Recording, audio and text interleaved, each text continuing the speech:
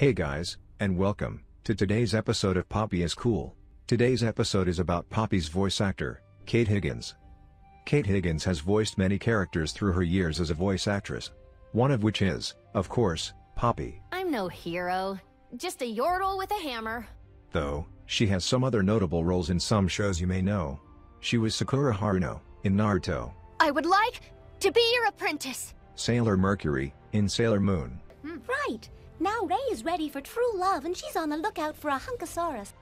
Saber in Fate's Day Night. There's one last thing I must tell you. I have some art to share and some comments to show you guys, so here you go.